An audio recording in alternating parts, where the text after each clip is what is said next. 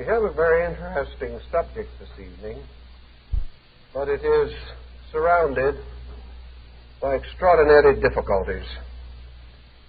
And because these have a direct bearing upon the principal theme, which is a structure of Chinese myths, we must give some attention to them. In the first place, we have almost no knowledge of the origin of Chinese culture. We sometimes feel that China is one of the oldest civilizations of the earth. This is not strictly true. Certainly it is not true in terms of available and useful records. We know much more about Egypt and India than we do of China. The records of the Egyptians go back much further than anything that is recorded in even the oral traditions of the Chinese. The same may be essentially stated for India, which has a much longer, semi-authentic history. The Chinese have also been separated from the common intercourse of the world by an incredible language barrier. It is very difficult for any non-Chinese to acquire a sufficient knowledge of the Chinese language to attempt any scholarly work. The ordinary commercial Chinese can be learned in probably 10 years. But the scholarly Chinese immediately breaks down into a large group of sub-dialectic peculiarities. Not only do we have the various dialects of geographical distribution in China, but we have another dimension of boundaries. This dimension means that a man who became a scholar in literature will be unable to handle most Chinese religion and philosophy in terms of translation. If he is a religionist, he will be unable to translate the political writings. If he is a politician, the scientific writings will be beyond him.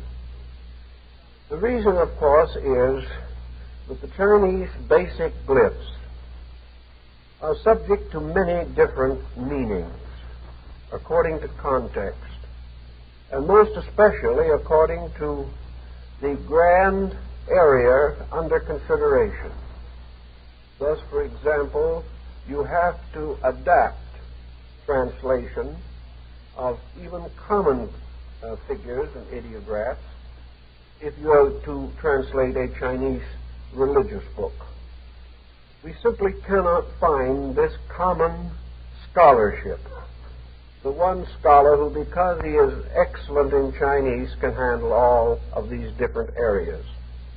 The areas are very highly specialized. Now, each Chinese word changes not only by these meanings, but by tone. There are 4 essential tones. The sounds are identical, but the tones differ. And by the tone, the meaning of the word is completely changed. This is almost impossible to learn except by oral instruction. There is no way of determining these tones by which the entire meaning is altered. In addition to this, there is rhythm. And in the Chinese written language, rhythm is to a sentence what tone is to a single glyph. In other words, there are certain ways in which the words are grouped together tonally and rhythmically. And these peculiarities change the meanings of the words, not slightly, but totally. This means that in the course of centuries and ages, the Chinese themselves have been guilty of a great deal of confusion. Most Chinese were not scholars. Therefore, they were inaccurate in their use of their own language. And as a result, words were mysteriously changed meanings were altered. And we have really no idea at the present time as to some of the most important basic words and terms of the language. We do not know how they were originally spoken. We're not entirely sure of how they were written, but we have a fair knowledge of this. But we have even less knowledge of what they meant.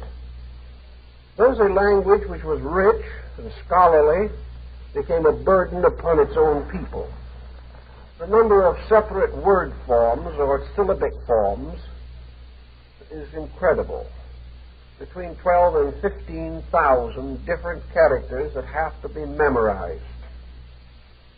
The only person who ever graduated from the examination of the classics with a perfect score was Confucius.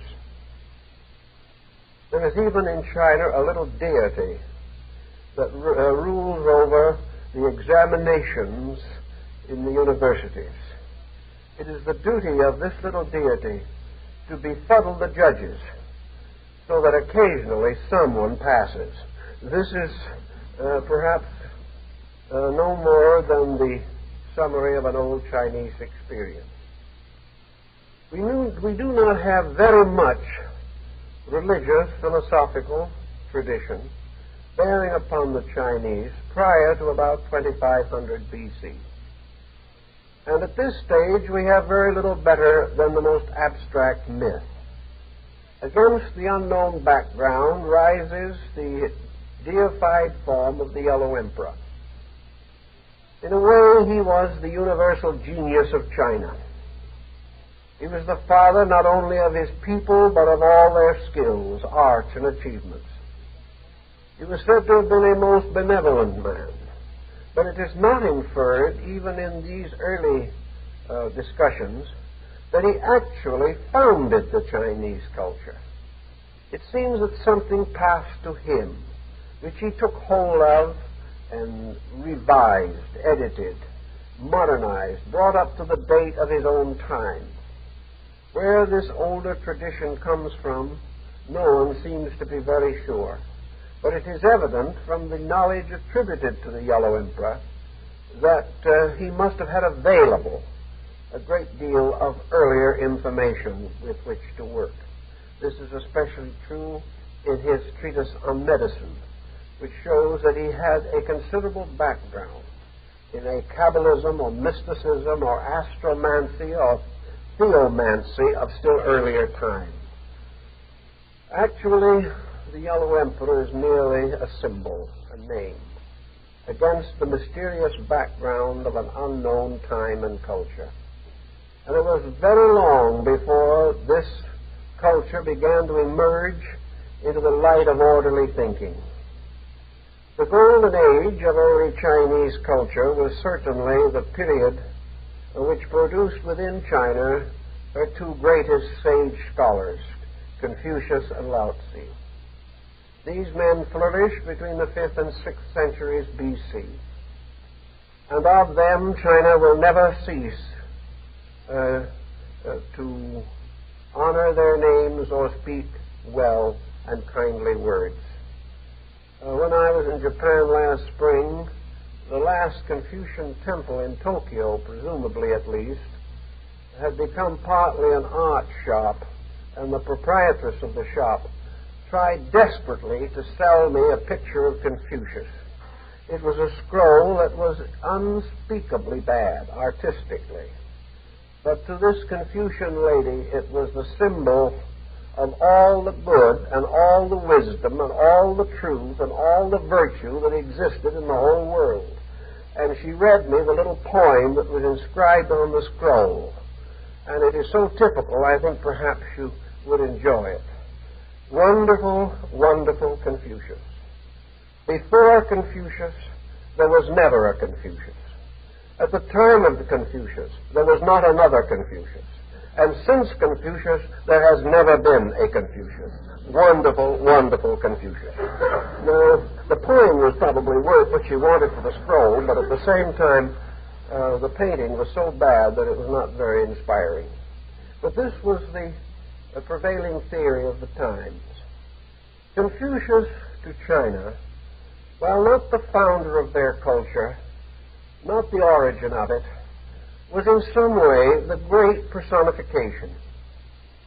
Confucius touched the core of Chinese life as no other thinker in the entire history of Chinese civilization has ever succeeded in doing. Around Confucius was built the concept of the sage. And for thousands of years, the sage was the great ideal of Chinese life. The Chinese had a caste system which perhaps originated in India. We are not sure. But anyway, the division was into 4 orders or groups. The first of these groups, and the highest, was the scholars. The second, below them, was the agriculturists. Then came the artisans, and lowest in the scale, merchants. As in other Asiatic nations, merchants did not rate very high. But these 4 levels bestowed upon the highest level the great applause, and this was the level of scholars. Now, a great deal has been said, pro and con, on scholarship in China, and here is a very interesting psychological problem.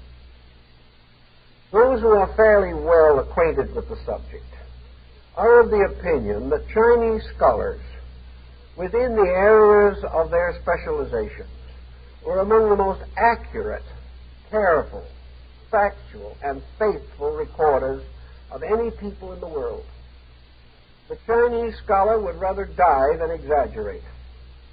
And yet, when you read very carefully that which he so soberly sets forth, you wonder whether or not he has spent his life in fairyland. It does not seem to fit into the very conservative mind. But the Chinese scholar, in many areas, was as broad and informed a thinker as his world and world conditions would permit. The emphasis was nearly always literary, there being only 2 important projects with which a scholar could be concerned: history and literature. There was a kind of a half grade somewhere along the line set aside to the astronomers who had to calculate the calendar and regulate the crops. But outside of these areas, there was very little scholarship such as we know it. But it is a mistake to think that this was due to the fact that the Chinese were bad thinkers. There was nothing else for them to think about. The types of scholarship that we recognize simply did not exist in Chinese life. Sciences, as we know them, had no place. Foreign languages were not considered at all. There was no access to them. China was a strangely remote and isolated country. It lived behind its own barriers for ages. Within these barriers, it built up a very extensive literature, a magnificent poetry, and a very brave and cosmopolitan artistry. But outside the areas of its own special interests, the Chinese simply had no experience. Thus we find the introversion of the Confucian scholarship bringing with it particularly emphasis upon personal conduct. There is no other country that has so emphasized self-discipline, the regulation of personal affairs according to a high code of honor. The whole Confucian code was one of austerity, honor, self-sacrifice, dedication, loyalty, and courage. By means of his very remarkable mind, Confucius was able to dramatize all of these virtues. He also philosophized them, built them into a concept of the state, and on the basis of the concept of the superior man who possessed these attributes, Confucius developed his idea of a world democracy. In this he was far ahead of his time, for many of his concepts are as true and valuable today as when he spoke them 25 centuries ago. Confucius, therefore, was the man of formalities. he was something like the reactionary mind of our modern world. He held strongly to tradition. He was responsible for the recognition that the future must be governed by the past, that all things arise from past experience, and that nations become strong to the degree that they value their traditions, defend and support in their own conduct the high concepts of their ancestors. It was inevitable, therefore, that the older Chinese concepts of ancestor worship should have been strongly intensified by the Confucian Code. The Confucian Code made each person responsible to his ancestors for all of his conduct.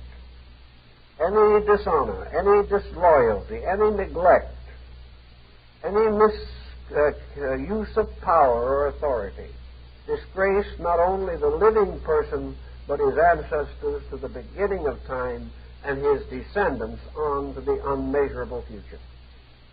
Therefore, the Chinese scholar lived sort of wedged in between his ancestors and his descendants. And in this position, he had responsibilities to both. And these responsibilities, while they might be a little depressing in their severity, certainly maintained for the Chinese intellectual a comparatively high standard of conduct, causing him to value his honor and his intelligence, his integrity, above most of the selfish things that we value today. In old Chinese philosophy, wealth was not a valuable asset. Confucius did not believe in wealth. He believed in virtue. He believed that man to be rich who had disciplined himself, that man to be great who truly became the servant of all other men. So the Confucian Code bound the home together. It dictated the reverences and venerations of the living to the dead and to each other while alive. This code sort of gave a backbone, a very strong, enduring quality to Chinese character. And I suspect this is one of the reasons why China has many times been invaded and conquered by foreign powers, but in the end it absorbed them all, and nothing remained but Chinese. Chinese culture took over. The second great cultivating and civilizing force of China was the rise within their own nation of the mystic and transcendentalist Lao Tzu. Lao Tzu was the exact reverse of the formalities of scholarship. He was a rebellion against the academic approach to life. He was a creature of freedom of soul. He believed in a strange, deep wildness, in the passion to be wise, to be strong, to be good. There was still a tremendous adventure. And so to Lao Tzu, the formalities were secondary. A man's real purpose was to reach out with an experience of heart, soul, and mind and come into a benevolent degree of understanding between himself and everything else that existed. Lao Tzu, therefore, took a very much older term, Tao, and applied it to this concept of a universal, all-permeating life. A life everywhere and in everything that could be experienced. A life that cut through all stations and all levels of social advancement or prestige, and brought the common man and the great man into common unity with truth itself. In the beginning, as might be imagined, the philosophy of Lao Tzu was entirely too abstract for the average person. Taoism was in a dilemma from the beginning. Obviously, it would be rejected by the Confucian intellectuals. The second thing, it would be unintelligible to the masses. There was really nothing left. The great levels which dominated Chinese culture were all addicted to other pursuits. And Taoism remained an almost a mirage-like structure for a good many centuries. It had a few followers, most of them rebels like Lao Tzu himself, individuals who departed from the world for one reason or another, retired into distant places to cultivate the monastic mysticisms that are born in some men, but which very seldom appear in number sufficient to balance other forces in society. So Taoism remained comparatively unfruitful in Chinese life until it was able to borrow help and encouragement from another system. This other system was Buddhism.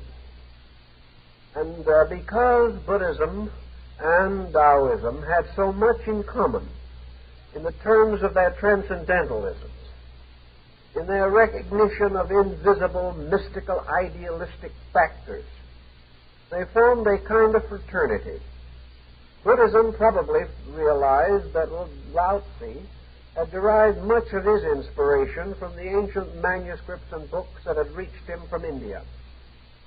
As librarian of the great library of the Chu, Lao Tzu had access to much of the wisdom literature of Asia.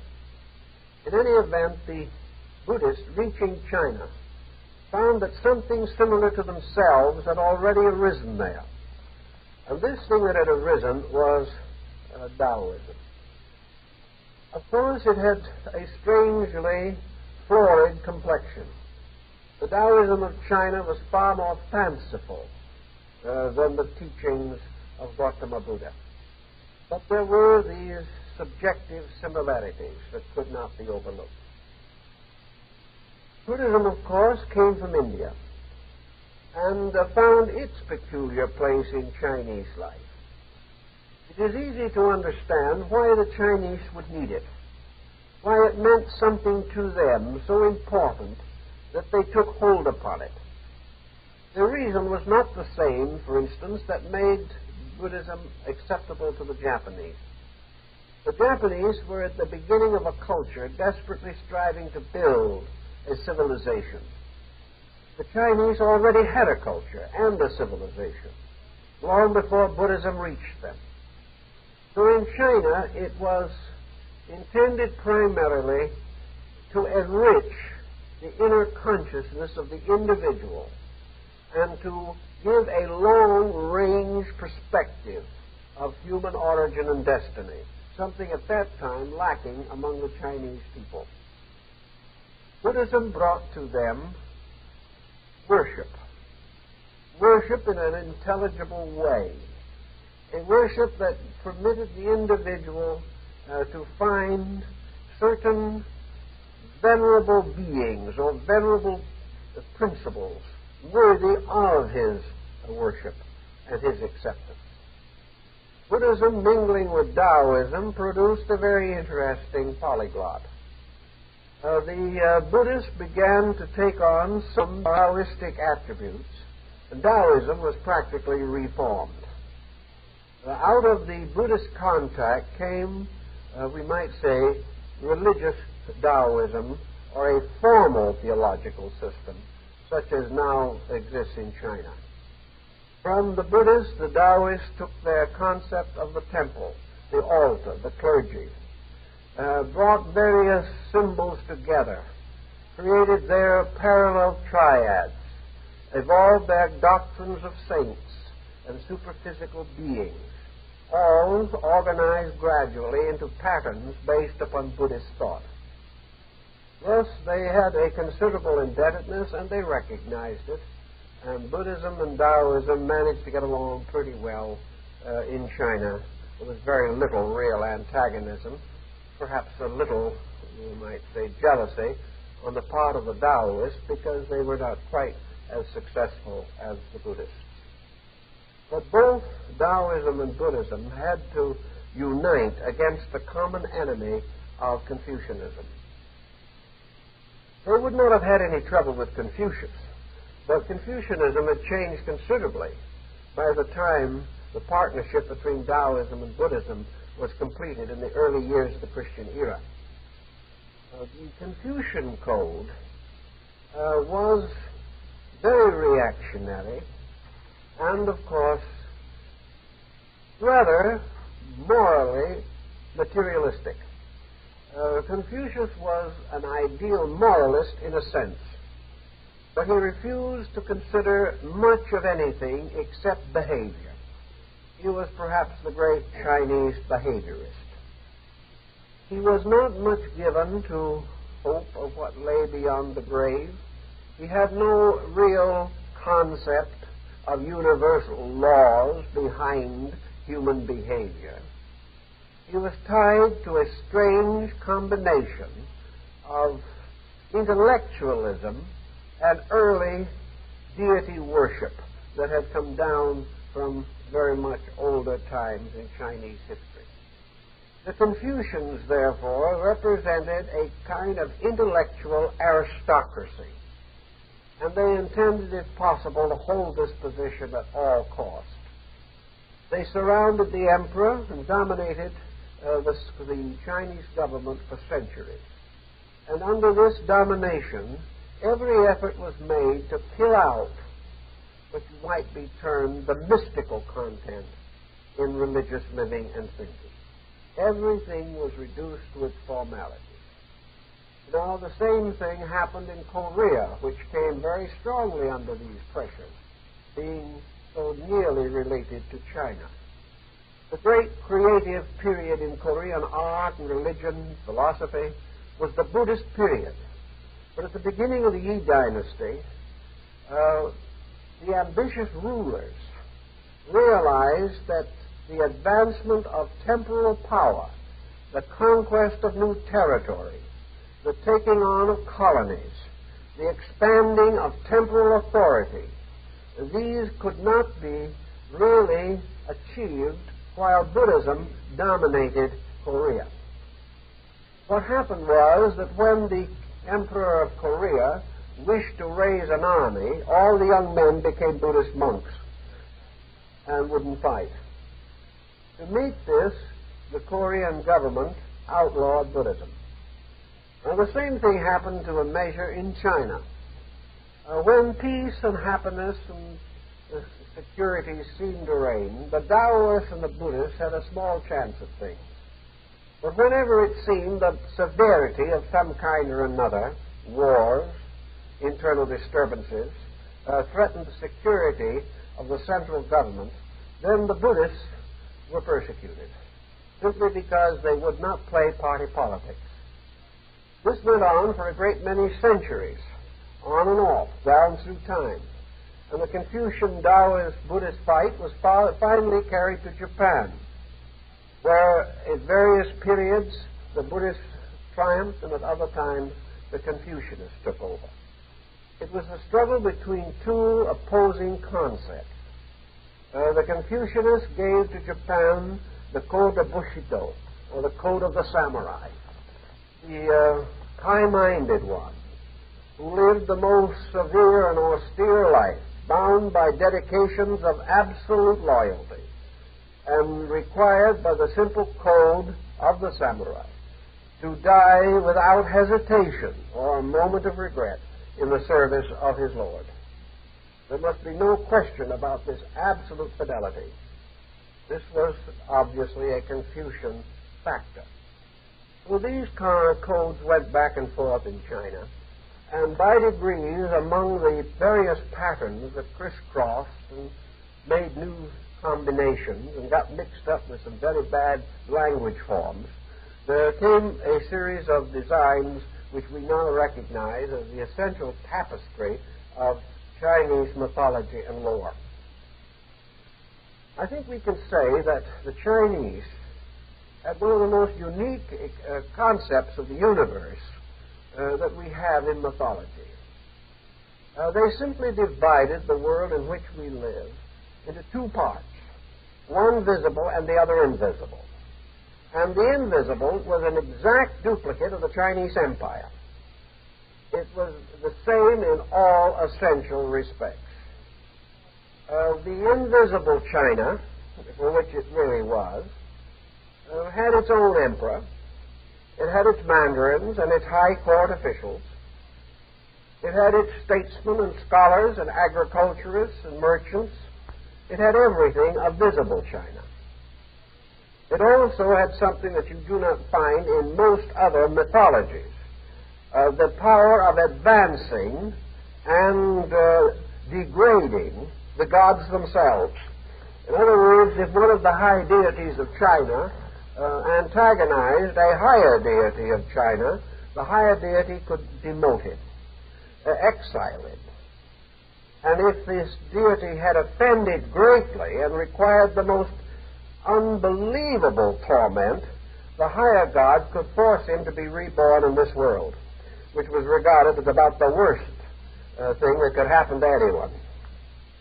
Also over there, godlings of secondary and tertiary importance, by extraordinary vigilance or fidelity to office, might be advanced, so that a god of the third estate might in time work his way up to a higher station.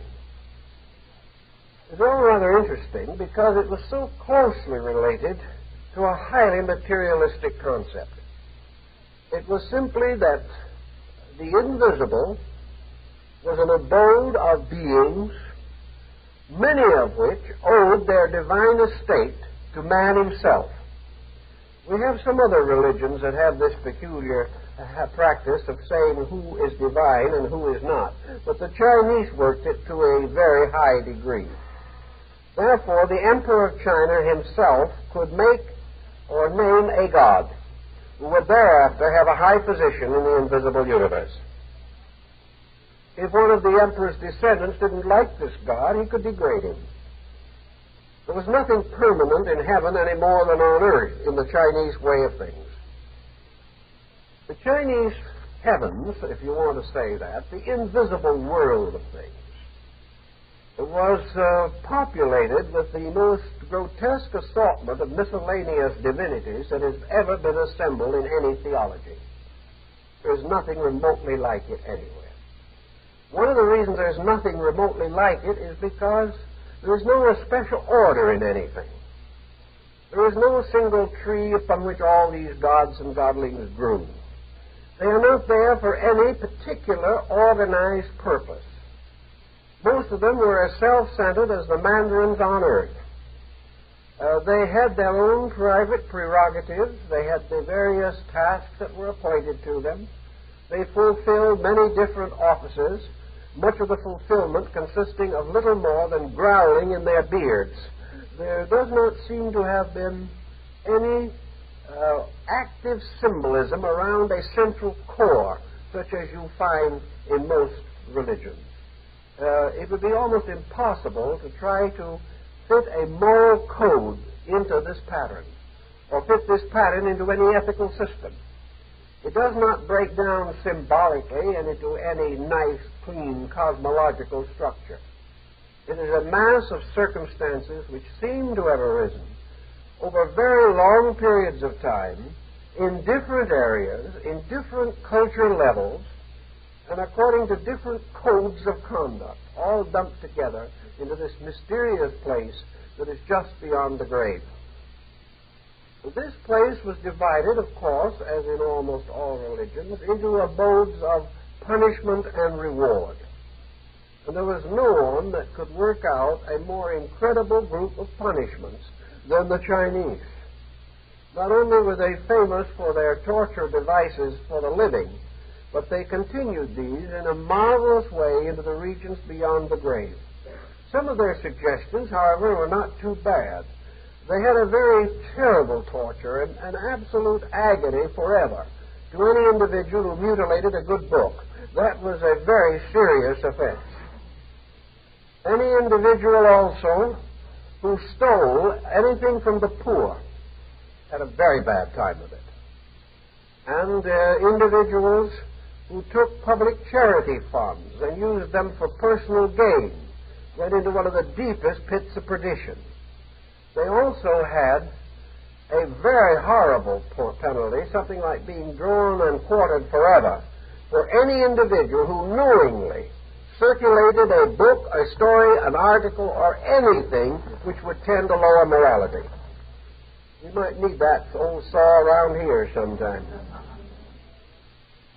But each of these various tasks was set aside to some godling or goblin. There was a particular deity who had charge of every one of these innumerable tasks.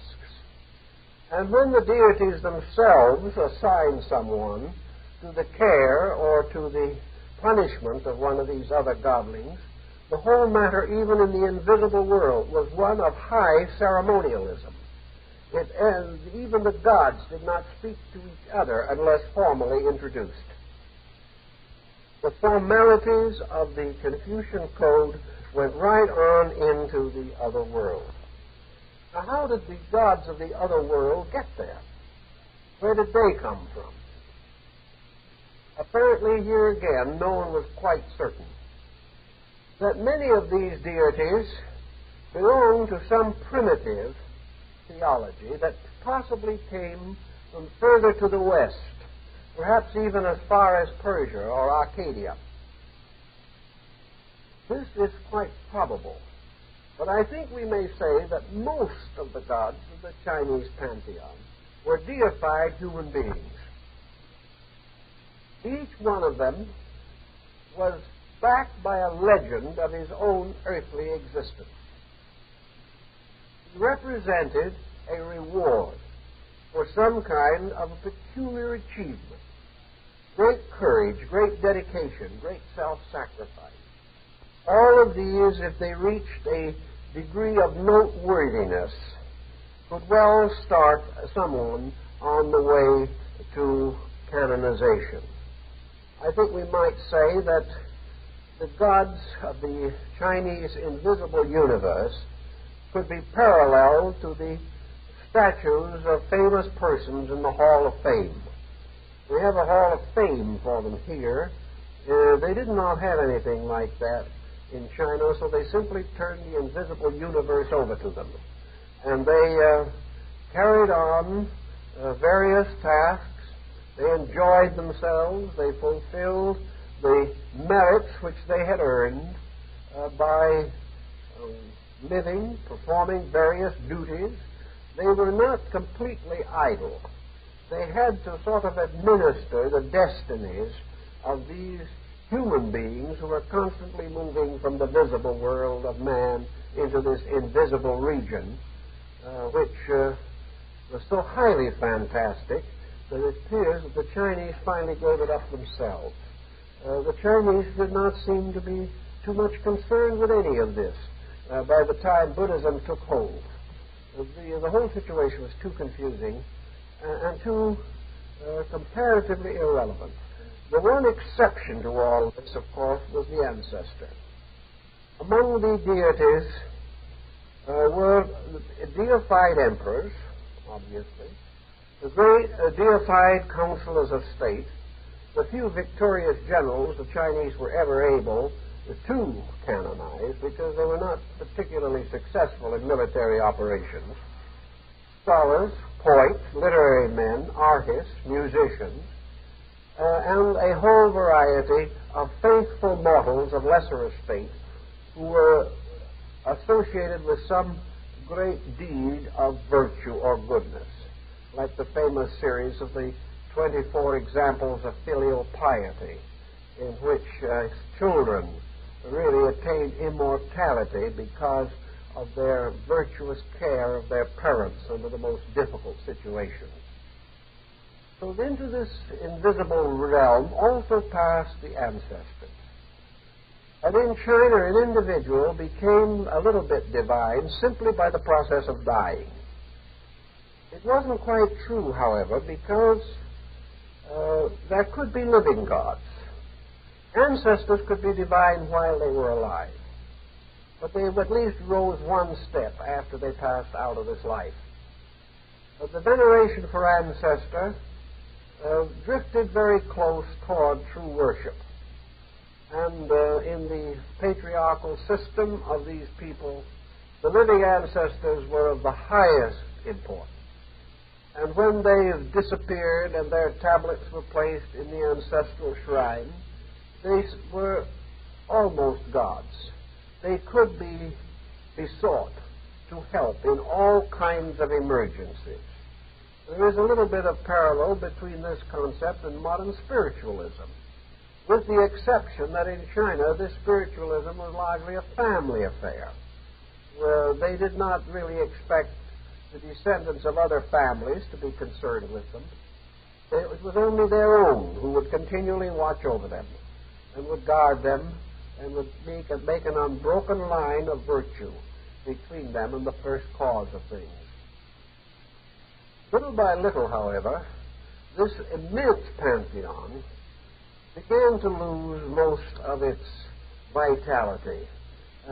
Polytheism here went to such an extent that it lost central strength.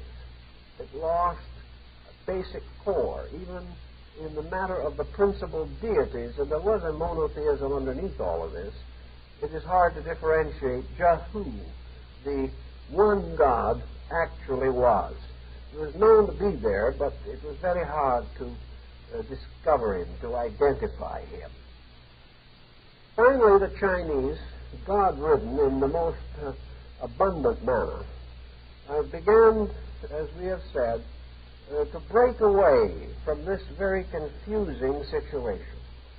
And from this tendency to break away, aided and abetted by the Confucians, the Taoists themselves, and the Buddhists, we find the gradual emergence of a more or less unified Chinese mythology.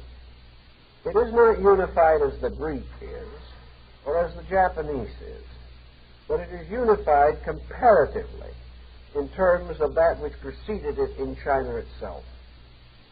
And out of this general unification of things, there came a very interesting basic legendary, a legendary that more and more shows influence from other outside sources, but was certainly made Chinese in every sense of the word by the beliefs and policies of the state and also of the people. In this more or less simplified form, a pattern of achievements was set up. And there arose among the Chinese thinkers this concept of the immortals. This was also a very interesting Chinese phase. The immortals were mostly Taoist in origin.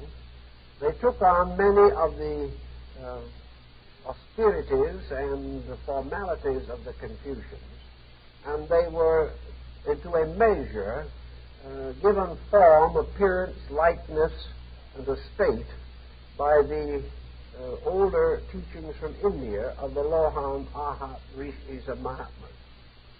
But the immortals came to be the Chinese first line of invisibles, and they were not entirely invisible for that matter. But the immortals were divided into three orders, or three ranks in China. The first rank was simply called the immortals.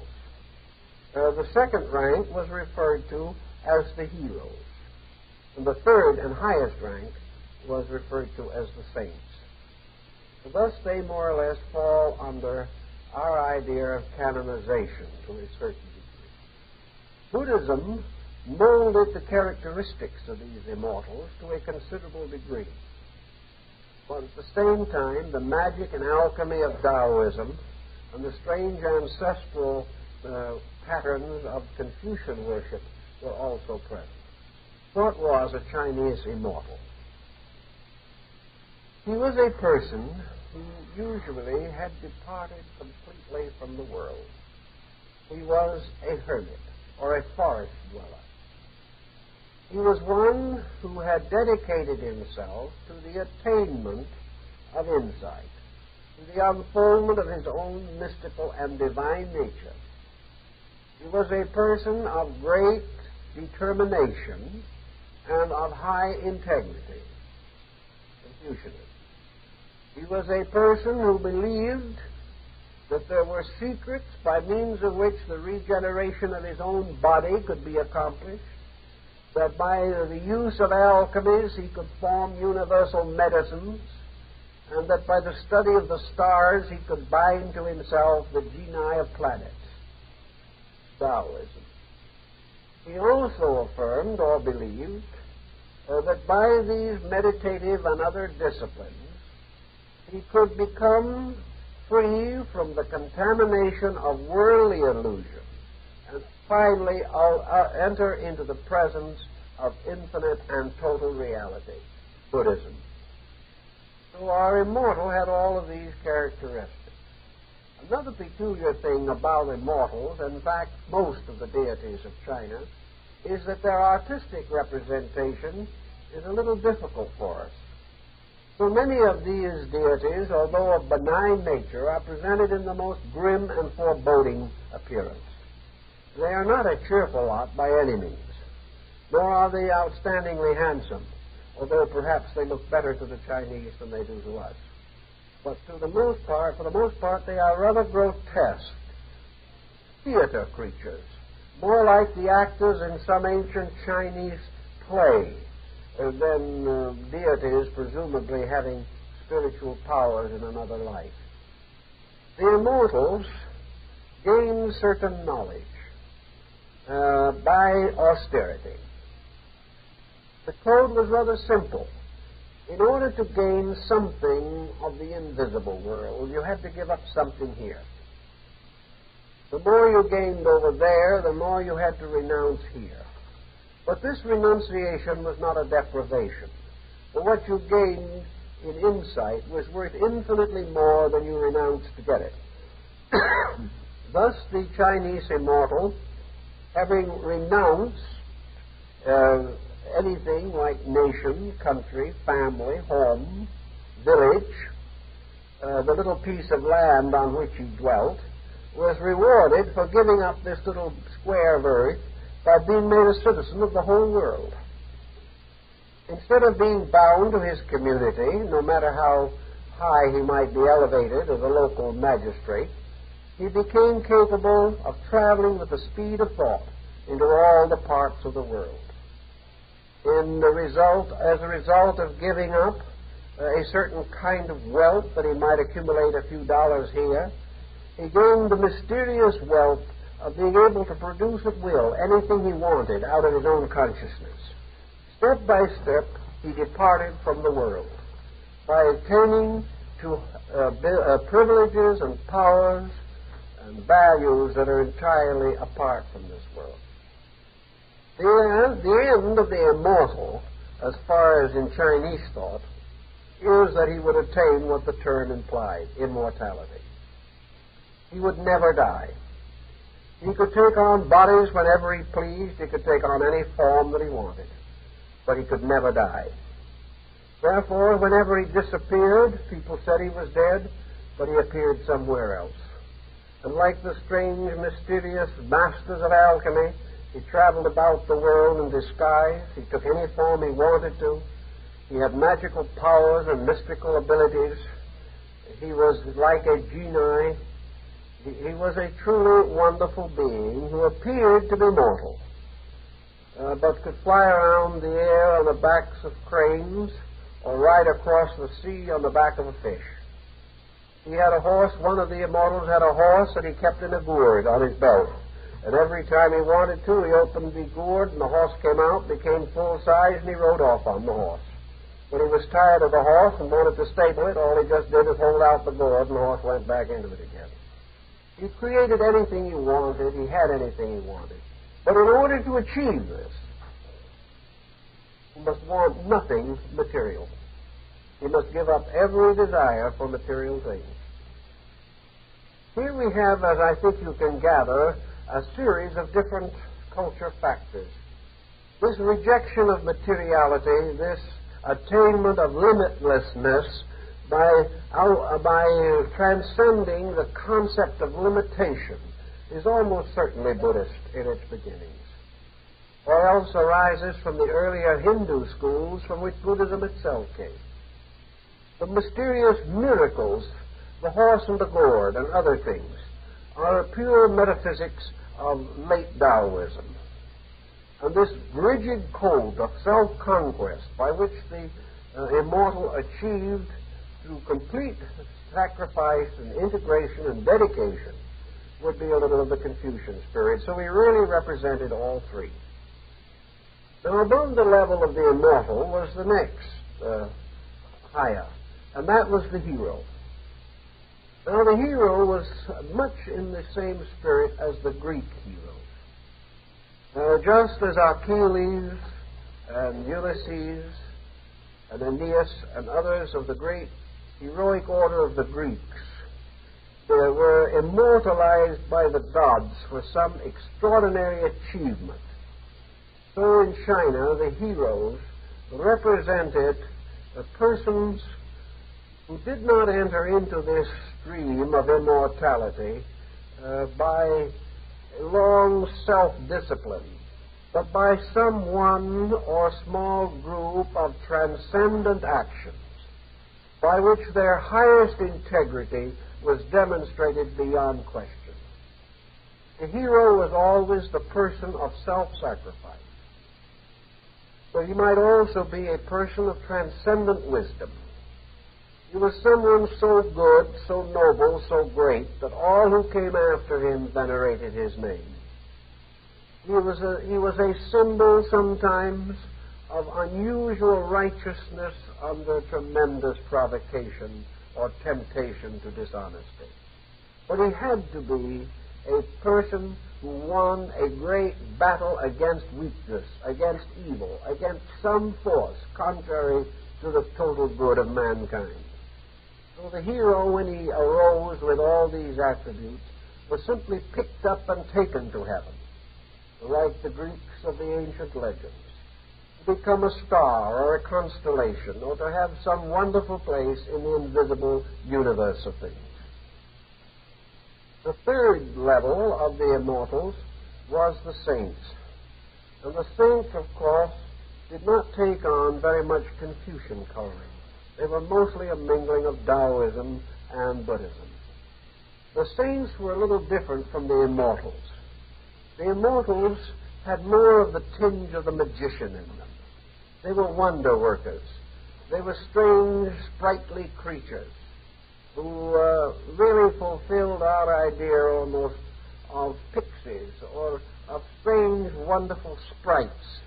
They were in human form, and they might be very elderly gentlemen of misshapen body or strange, distorted expression. But they were kind of crafty. They were clever. They had a strange, wild sense of humor. And also, down underneath it all, there was a kind of selfishness in them. They were searching for one thing, and they found it: immortality. And they found it by means of the cultivation of magical arts. Like the dream of Faust, it had about it a certain strange, subtle self-seeking. The true saint in China was free from all of this. The true saint was the benefactor and the intermediary. The saint in China was more like the concept of the Christian saint. Prayers could be addressed to him. The saint in China was the one who could intercede between mortals and some one of these great courts of justice or injustice that governed the invisible universe. The saint was unworldly, absolutely pure, without self-interest of any kind. He had renounced even immortality. He didn't ask for it. And because he had renounced both life and death, he entered living into the state of eternity. He was really approaching the Buddhist concept of nirvana. He was in this great experience of total selflessness. There was no longer a desire to live or to die. There was simply this inevitable urge, an irresistible pressure to be of service to mankind. And this, of course, was very largely shaped from Buddhism. But these three together represented a kind of ascending order of human regenerated persons. Well, we know there's another factor that arises in this that parallels to some measure Tibetan philosophy. That is that from all of these legends there comes the brief suspicion that gains ground, however, that in some way these stories are ritualistic.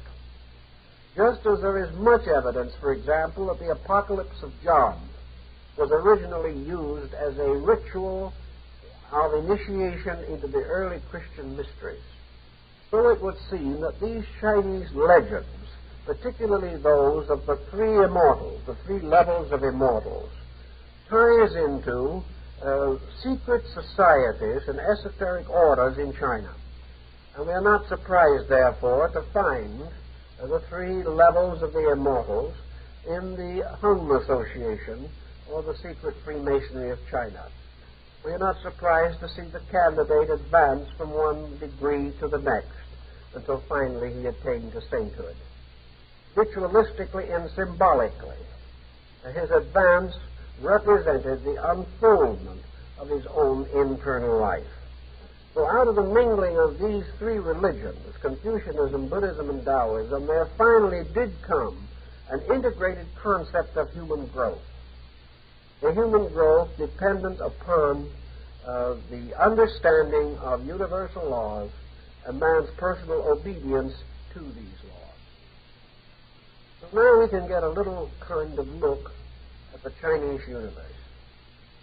The Chinese universe was brought into existence as a result of the mingling of two principles, the yang and the yin. These principles were in the form of air.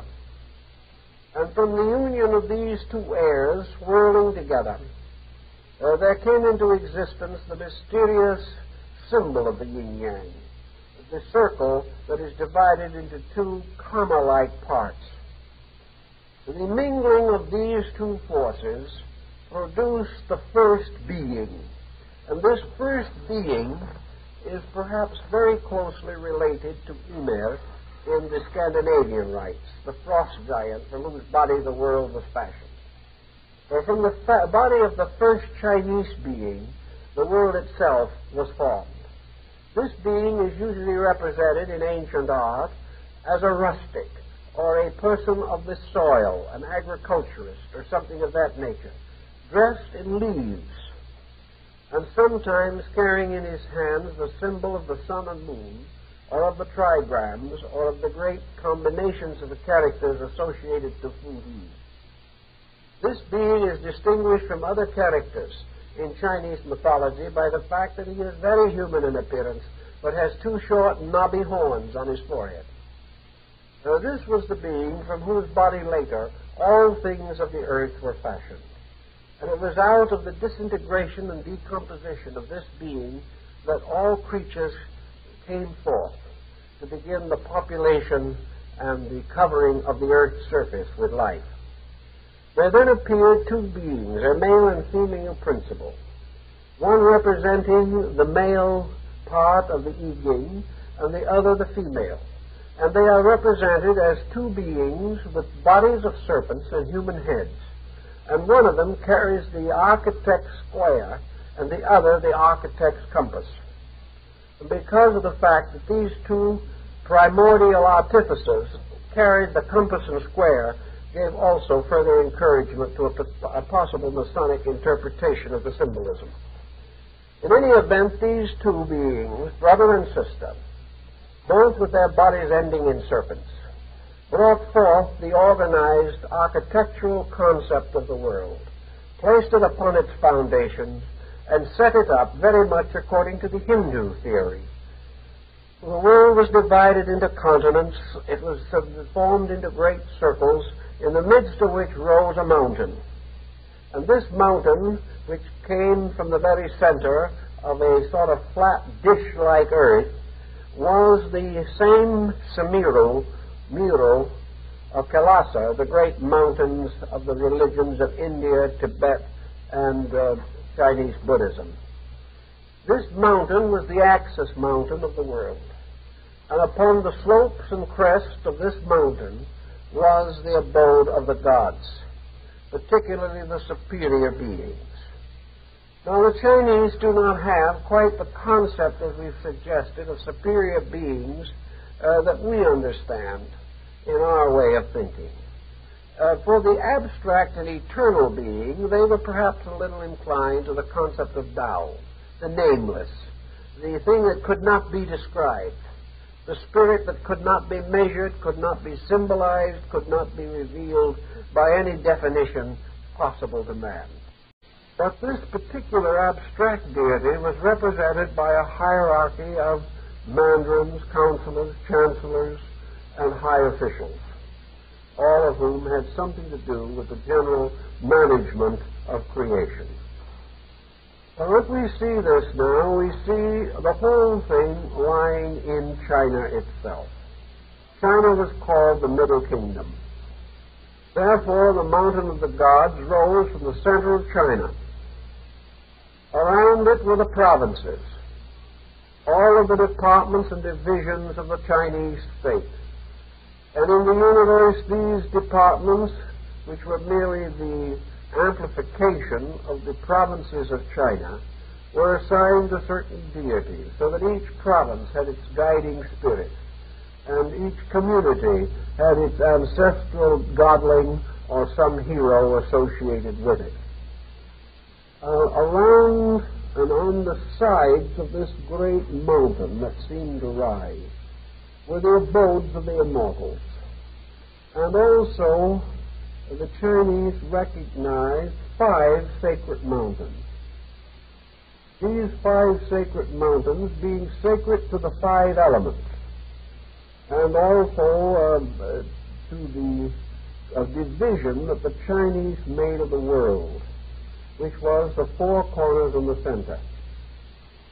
These mountains were all ruled over by deities, and there was a very important god assigned to the great peaks of each of these mountain ranges. And in the highlands of these mountains, up above the clouds, where you could no longer see the world below, were the homes of spirits. The Chinese apparently had a tendency to assign to their demigods some kind of remote earthly habitation. This is a little like the Greeks, who chose Mount Olympus for the great judgment hall of their deities. The Chinese did the same thing. Their divinities did not really simply float in the air. They were not totally invisible in the sense that they had no corporeal consideration.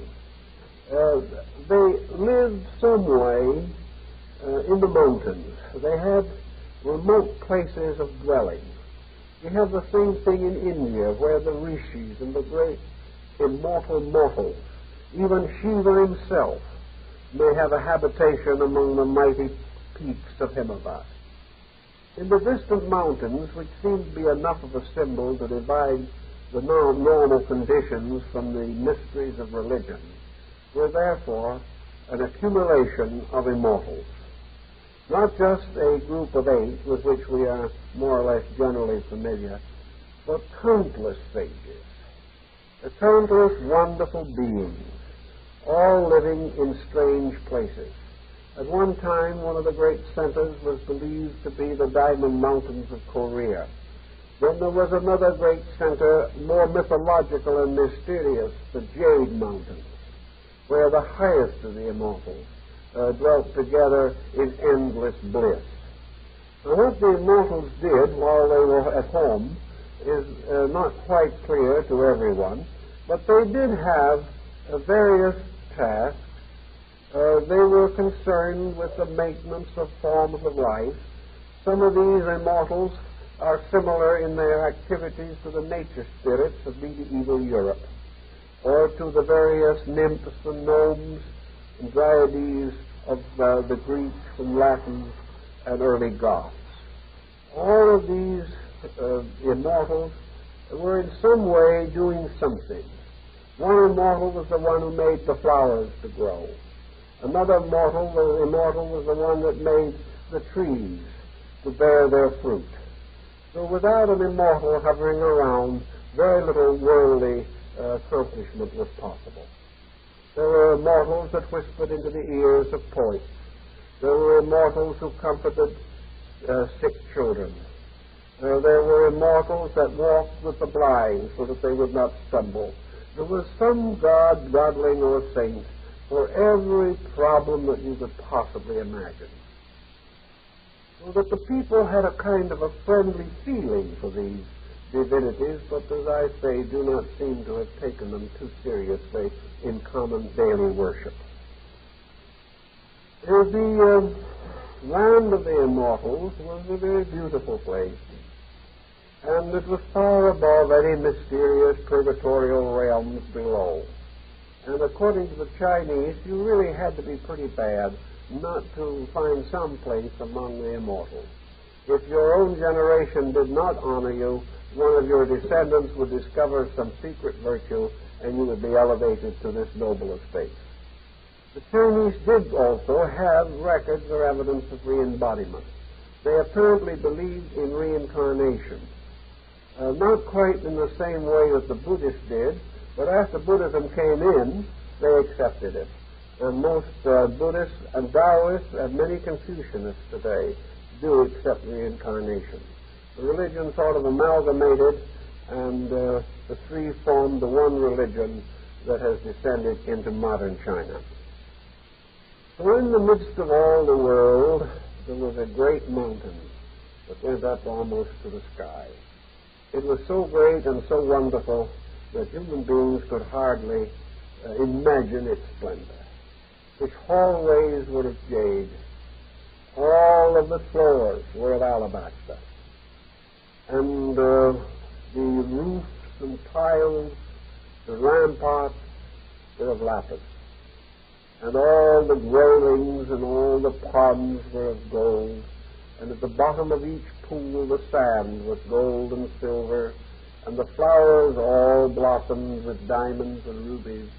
It was really an extraordinary place. It was a wonderful world that could have been taken out of the Arabian Nights entertainment.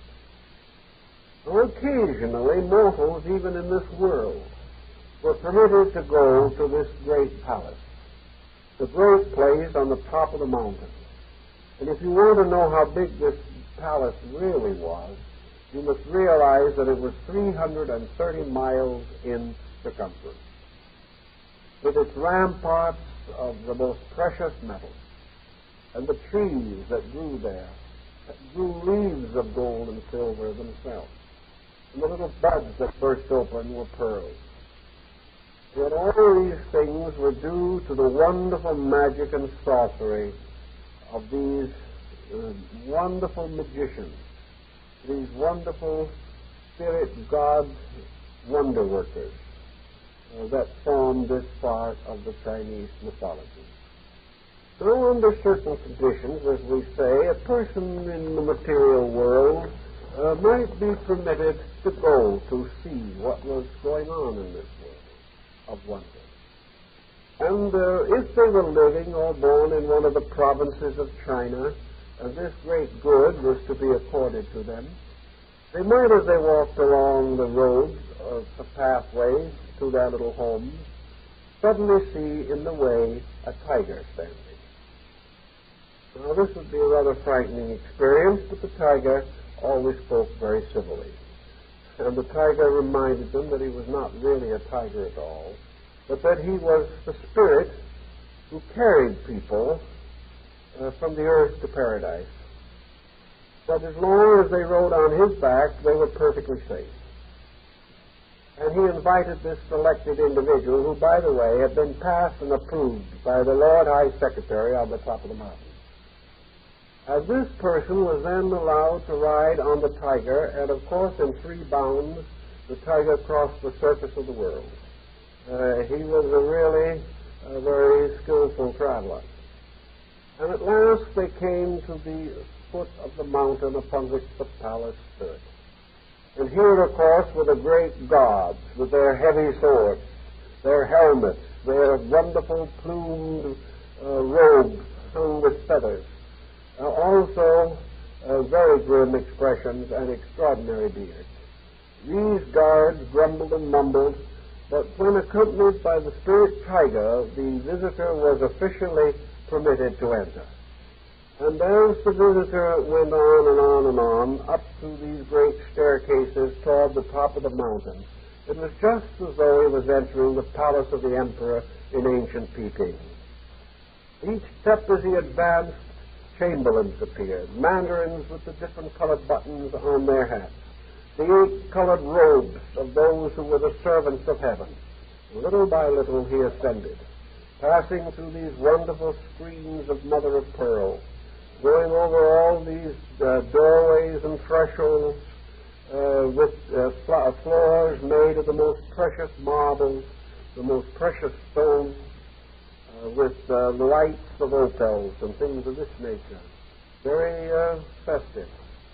Until finally, coming to the great jade staircase, the visitor was allowed to enter into the abode of the great immortals.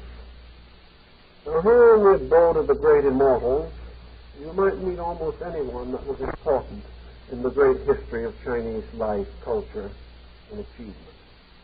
And according to some legends, you will find Jesus there, waiting in his study, regarding the deportment of heaven as he had guarded the virtues of the earth. You might find also old Laozi, but he'd be probably on the opposite side of the palace because he and Confucius never did get along too well. And little things like death do not change such matters. Buddha probably would not be there because he would naturally be assumed to go back to the land of his own origin. But great Chinese Buddhist saints would be there, as old Daruma mumbling and grumbling in his beard. But the great saints of the Huiyang or the great school of the void would be there. The Chinese scholars, all of the people who were doing good and doing services to mankind. And you would go still further, perhaps, because you were invited to this special occasion. And you would finally come into the audience chamber of the Queen of Heaven. And this is interesting also because while in the Chinese mythology there was also a King of Heaven, you very seldom hear anything about him. The system was evidently derived from a very ancient matriarchal period in Chinese culture. The King of Heaven was formed of the breath of the eastern air, and he was supposed to be a very wonderful God and guide to all virtue and good things. He was the master of the I Ching, the classical changes. He was the one who in some striving way, in some deep, mysterious manner, managed to maintain the equilibrium of the universe. But this process apparently was so arduous that he seldom took part in social activities. The Queen of Heaven, however, was rather a different type. She was supposed to have been the most beautiful mortal who was ever created, because she was mortal originally, and she was fashioned from the breath of the western heaven. And she was completely virtuous, completely beautiful, completely pure in every way. And she was also strangely referred to in symbolism as the mother of the tortoise. She was the mother of the golden symbol of eternal life. In her full robes, dignities, and honors, she was usually attended by the phoenix bird as the symbol also of everlastingness. And if you were by some reason or purpose allowed to enter into her presence and make your necessary and proper obeisances to this divine throne, you would find her enthroned upon the throne of the golden phoenix, surrounded by jewels and curtains of silk formed from the very mist of heaven itself. You would see in a vast throne room more magnificent than anything on earth, because if the Chinese liked one thing more than another, it was magnificence. And because most of them hardly had a square meal on earth, magnificence was of great spiritual significance to them. Now, if you were called on to visit this queen upon this day, you might perhaps arrive on the day of her birth, her birthday. Now, unlike ordinary mortals, the Queen of Heaven, or the Queen of the sacred and celestial city, had a birthday only once every 3,000 years. So you had to sort of catch that particular day if you expected to be present. On the calendar up there, the symbol of it all, was measured by the blooming of the peach tree of immortality. This tree had new buds every 3,000 years, and this was a very important occasion and constituted one of the Queen's birthdays. After 3,000 years of maturing from the bud, the fruit became ripe, and that was the next occasion of great rejoicing. Because this fruit of the peach of everlastingness was the symbol of the continuing life of all things. And when this time came for the feast of the Queen's birthday, all of the genii, all of the immortals, all of the mysterious sages and saints of the Diamond Mountains and of the Jadestone Peaks, all that belonged to the wise all over the world came there. When China finally discovered there was something outside of China, that there were other countries, the mythology graciously extended to all countries, for it was assumed that in every land there were immortals, that every civilization produced its saints and heroes and sages. And on the great 3,000-year occasion of the birthday of the Queen of Heaven, all of these wise men from everywhere assembled to take place in what one missionary writer said with his tongue in his cheek was the Chinese equivalent of the Eucharist.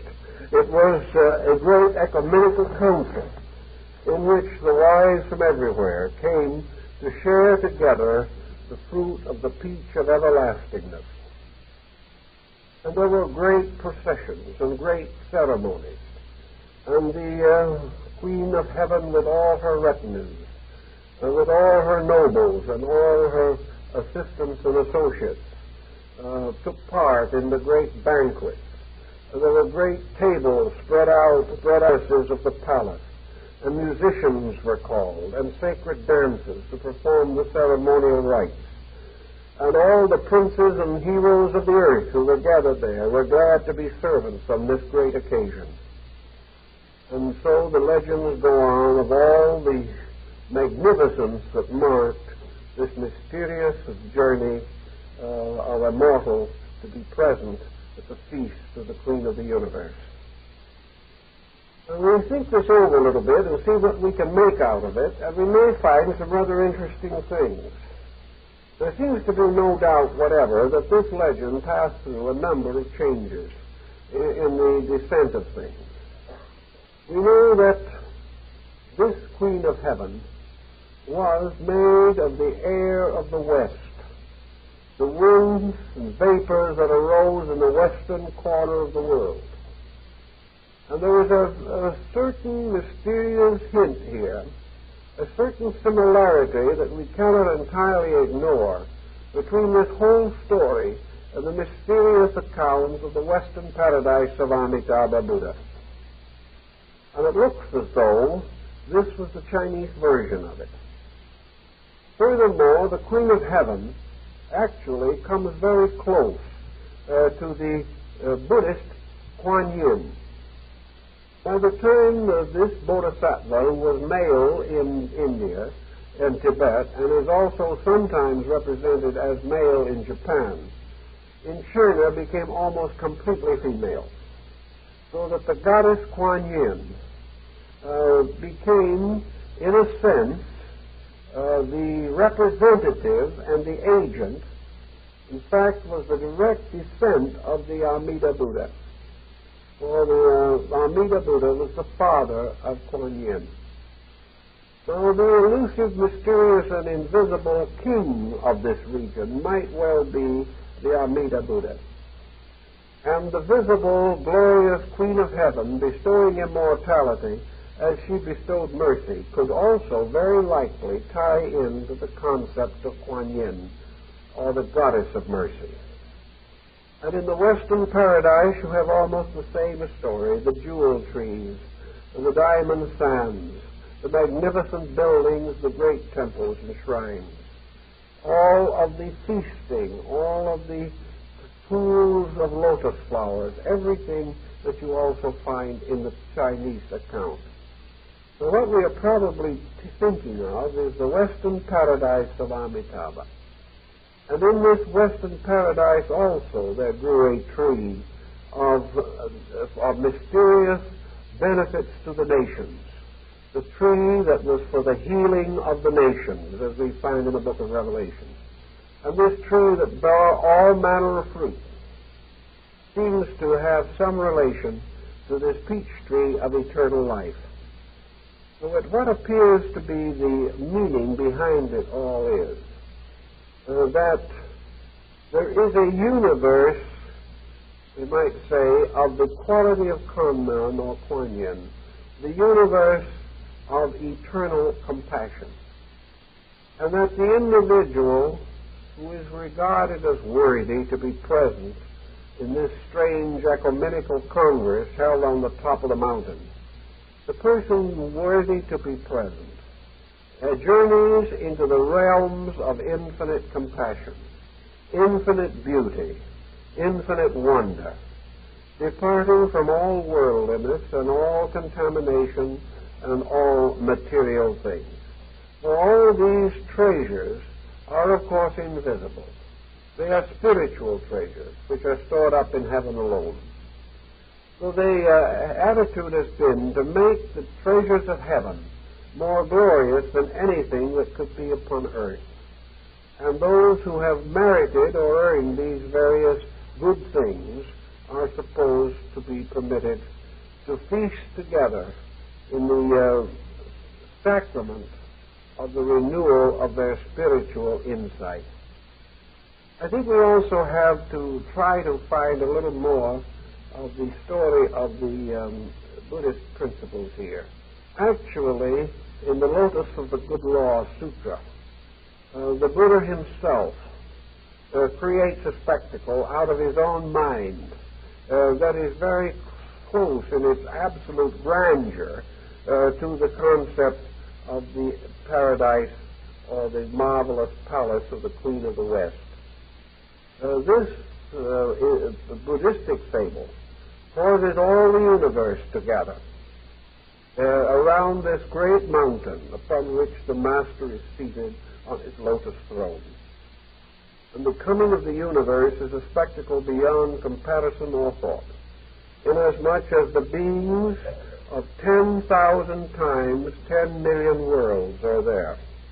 From space, from every direction of the cosmos, from the most remote star, from that which lies beyond all visibility, from times past and for times to come, all beings gather at this great occasion to receive the particular benediction or blessing of the true doctrine.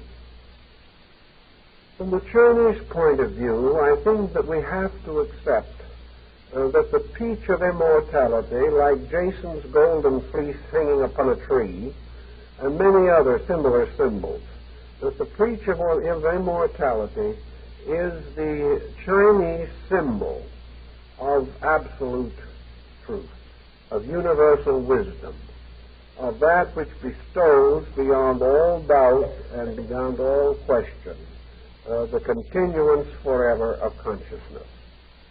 The peach, therefore, is more than an alchemical symbolism. It is the symbol, actually, of utter reality itself.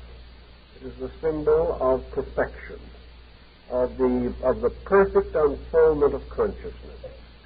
Therefore, this peach must naturally and inevitably grow in the human heart. And the marvelous palace and everything that has to do with the ceremony seems to be ritualistic. The queen with her peach tree also appears in the rituals of the Hung Association, indicating that it was intended to be a ritualistic drama. The entire experience, therefore, is the result of merit, of a strange mingling and gathering of things.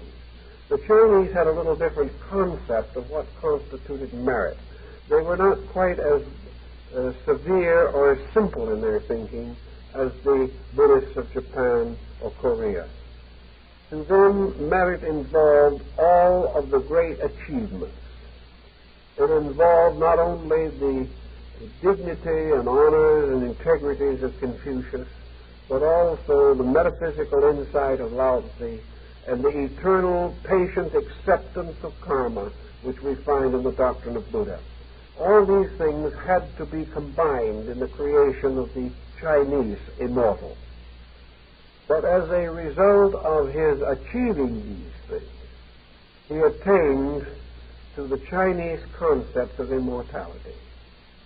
The Chinese did not have the idea of the individual disappearing into some kind of a nirvana.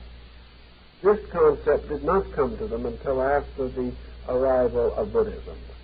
Prior to that time, their heaven was more like the heavens of some of the older European nations. It was a place of eternal joy, a place of everlasting happiness.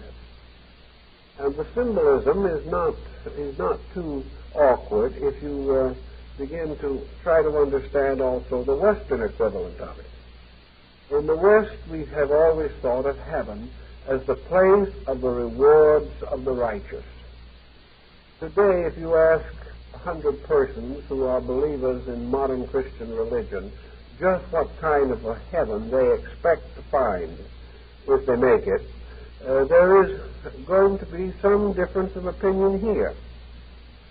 Some are going to feel that heaven would not be heaven unless it was a place of happiness, unless the individual was reunited with his loved ones, unless it was the end of pain and sorrow. But very few Orthodox people would think of heaven as the end of themselves.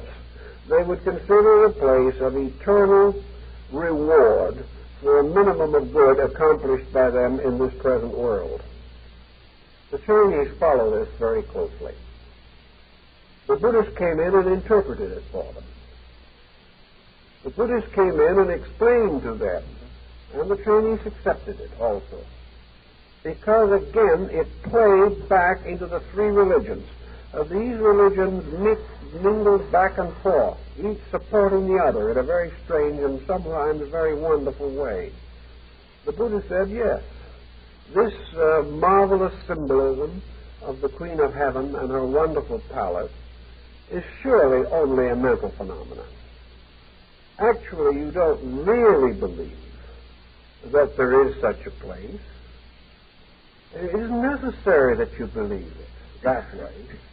Or if you do believe it that way, then it exists only because of your believing. And it is quite conceivable that if all your life you have believed in this kind of a glorious heaven world with jade and opals and wonderful birds singing and flowers and all these ritualistic things, if you believe this and die with this in your consciousness, you will certainly experience it, just as the pressures of the day may result in symbolic dreams. All of the problems of your life while you're here result in a kind of symbolic dreaming after you leave here.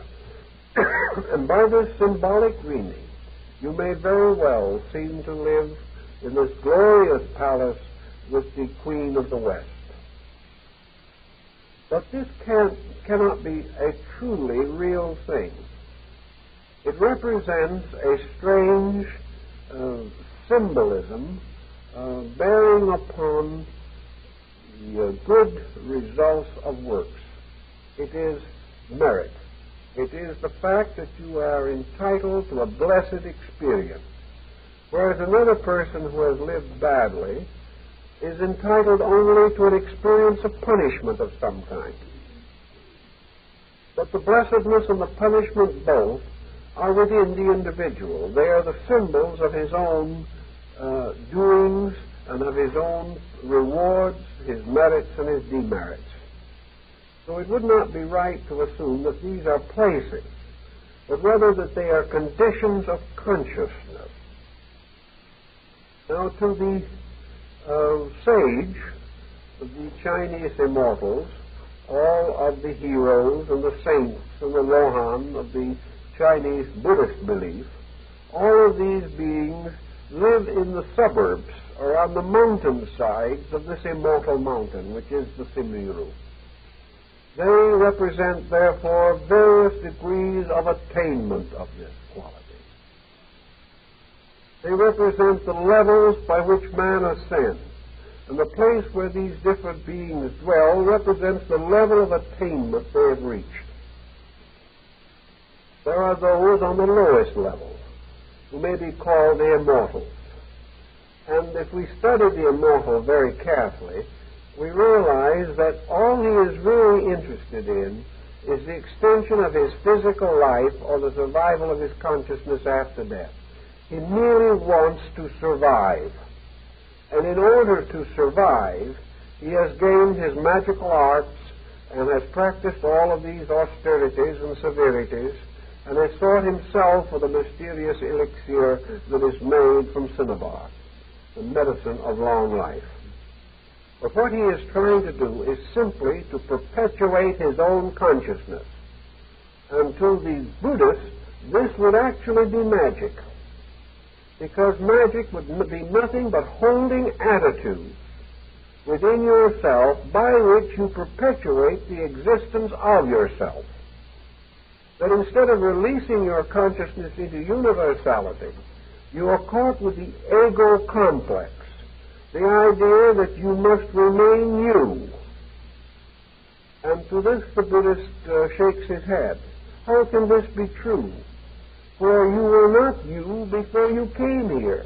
You can't remember where you came from, and it is not important to you. Why is it, therefore, so important that you should remember where you go? Is it not more important that there be certain developments of consciousness rather than this link to the perpetuation of the immortal self by magic, which was the action of the immortal?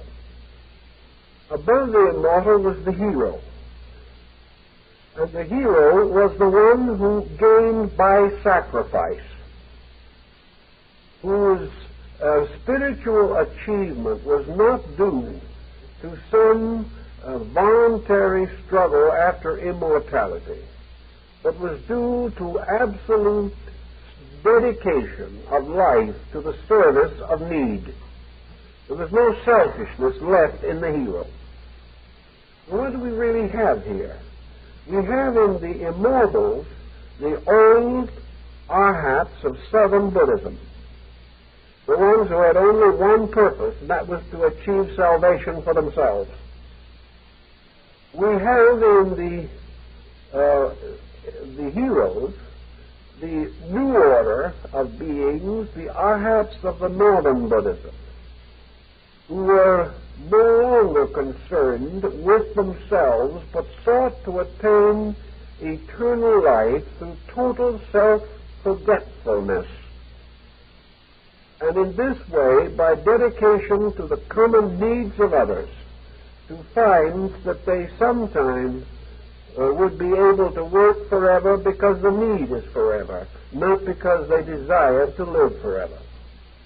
The individual who must live until the job is done, if that job is human regeneration, must live forever to do it, but without thought of this matter. The third order, therefore, also representing the saints, is again a reference to the completely purified beings. The saints of Northern Buddhism would be the Bodhisattvas, the emancipated ones, those who had already attained the great enlightenment. And the saints would be the peculiar ministers and servants of the Queen of Heaven, or the mysterious power represented by the guardian of the phoenix. So here we would have an ascending order of human achievement, of man seeking good, of the individual growing through levels of consciousness to reach finally the Western paradise of Amitabha. This Western paradise being the place of endless peace and joy, the place of complete and utter reward. This abode was copied from the mysterious palace of Indra in Indian mythology. Indra being a kind of god of the world and of the air. This deity represented the ruler of the temporal state of things, and therefore his palace was the best and noblest part of creation. It could not go beyond creation itself into the uncreate. It was the terrestrial paradiso of Dante. It was the paradise of the Christian as distinguished from heaven. And the paradise being the place of the reward of virtue. In Buddhism, paradise is a state of consciousness, just exactly as the temple and the palace of the queen were states of consciousness. Paradise is the state of complete inner serenity. It is the state internally of complete and perfect faith in the reality of things. It is life without doubt, life without fear, without danger of contamination. Life in which the individual is so completely established in the laws of things that the fulfillment of virtue is no difficulty. That is the natural and graciousness of its own quality manifesting in living. The person then, the symbol of the Arhat in paradise, simply means the bliss of complete enlightenment. The bliss of the full resurrection of the person from the darkness and death of his own doubts. The complete internal acceptance of the law. In the paradise, there is no longer any conflict between the universal plan and the individual. And as a result of this, he experiences the universe as eternally benevolent. As long as he never crosses the universe, never goes against it, he will never suffer from it.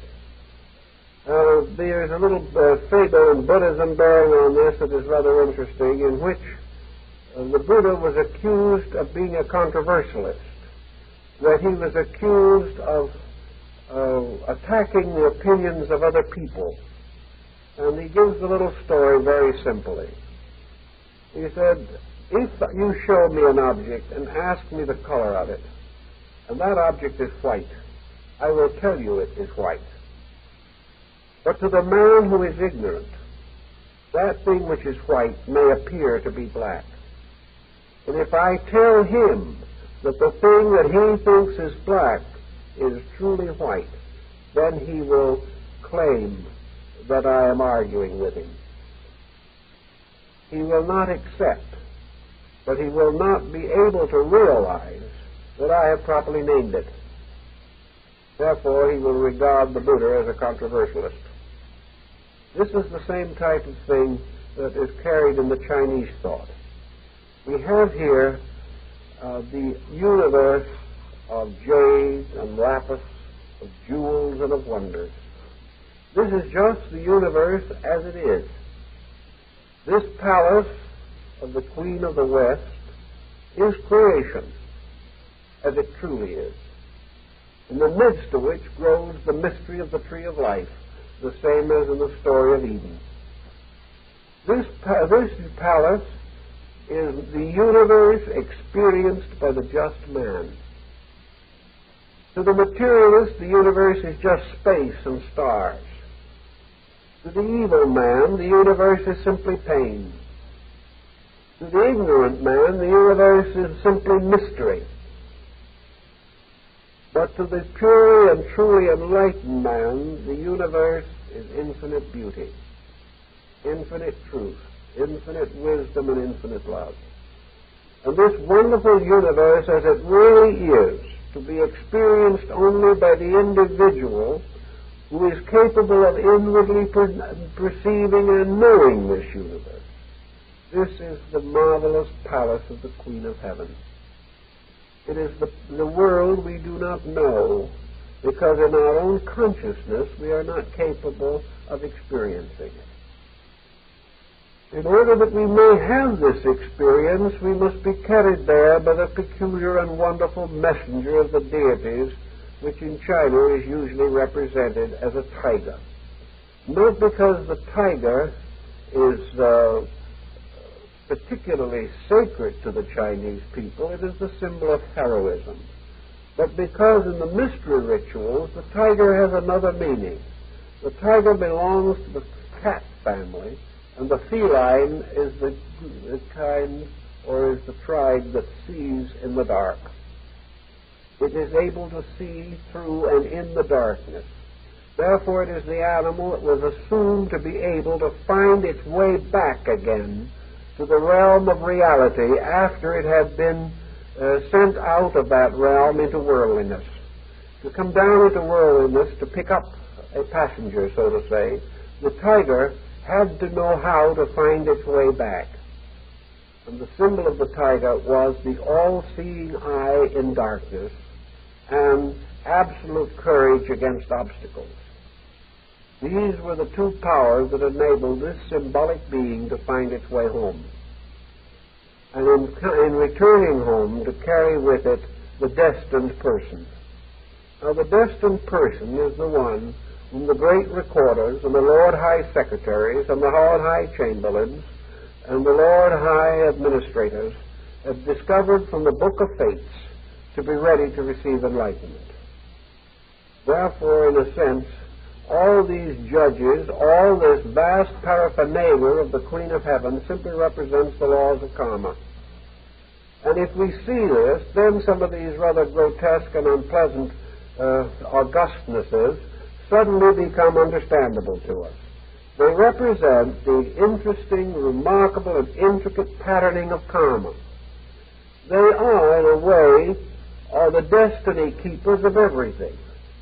The God who lives under the hearthstone, the God who lives in the kitchen, the God who hides behind the door, the God of the street, of the plagues, the God of insects and beasts and of birds, the gods of the living and of the dead, are all the ones who administer the fates of things. And these fates are karma. Consequently, every man's karma has an appearance. And most people find their karma a little on the grotesque side when they try to live with it. They find it difficult and terrible. But when the time comes and the great Lord of accountants and assessors have decided that a soul wandering in the lower world has, by the great edicts, by the great books, by the way of heaven, is entitled to be received into the abode of the enlightened, we have nothing more or less than a statement that karma has brought to the individual illumination.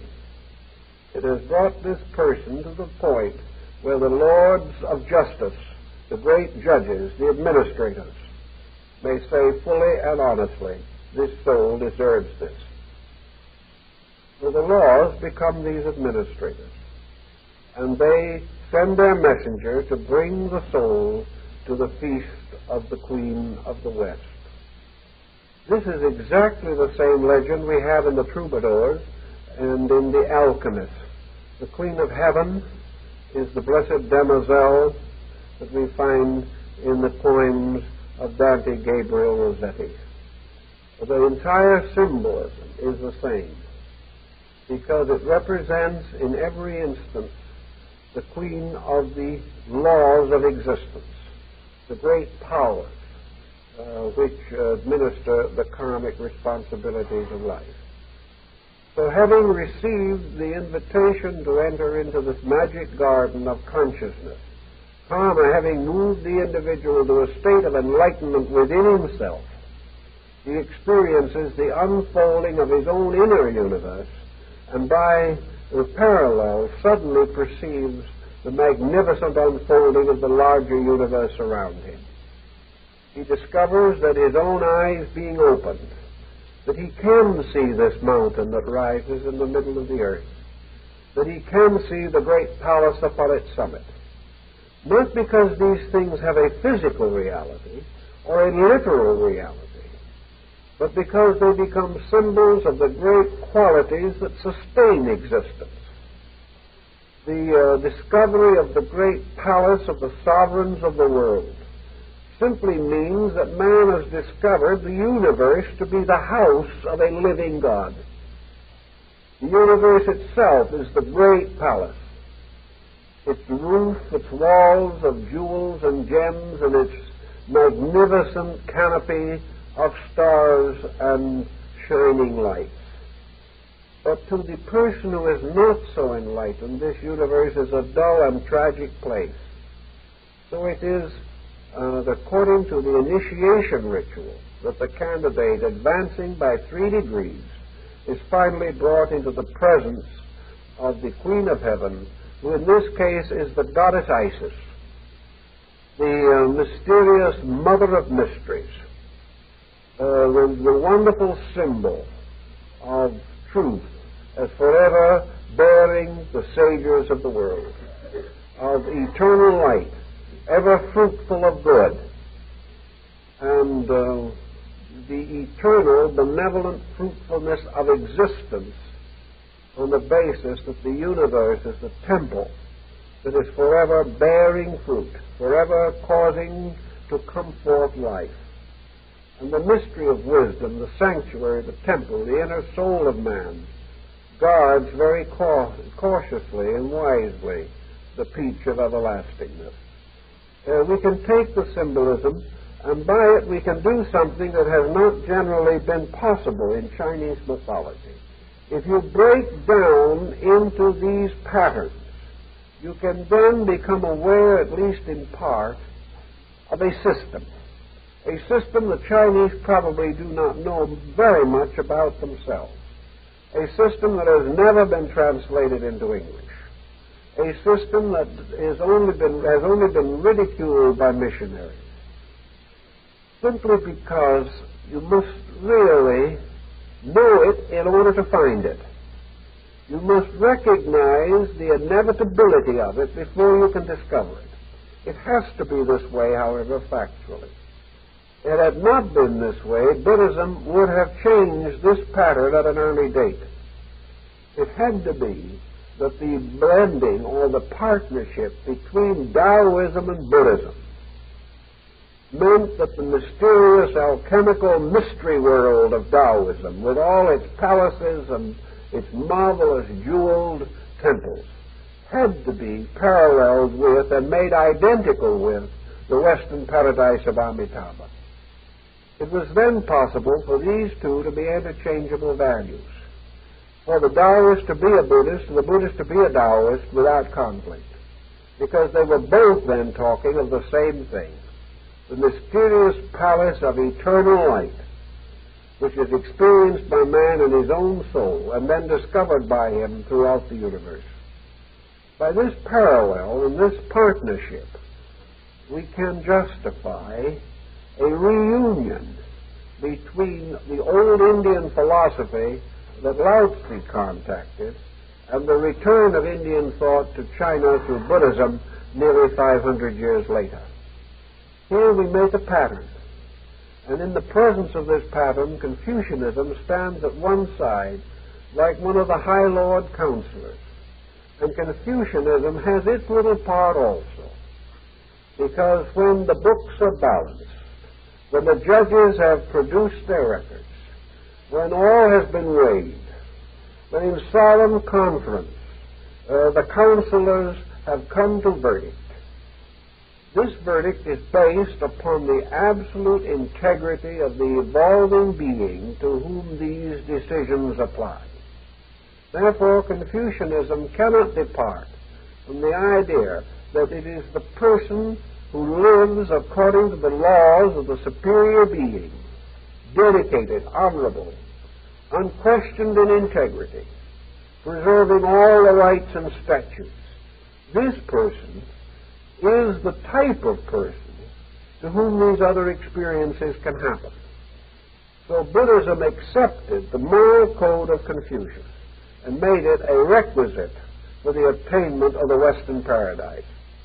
Altogether, it fitted into one pattern. But this pattern cannot be explained unless the gods of China are the great principles of universal existence, and that the orders of secondary gods, the guardians, the tutelaries, the family gods, and all these represent the administrations of universal law, especially karma. That the so-called worship of ancestors, which was also carried into Japan under Buddhism, signifies man's recognition that the ancestral pattern in himself is the basis of a high standard of integrity if he will live it, and that the ancestral souls moving in and out of life fulfill the law of rebirth. Altogether, we can make a good picture out of it. And while it is hard now, we know that the Buddhist scholars in the 1st century A.D. were much closer to the pattern. They knew the Chinese language, which they mastered, and were able to translate their own scriptures into Chinese.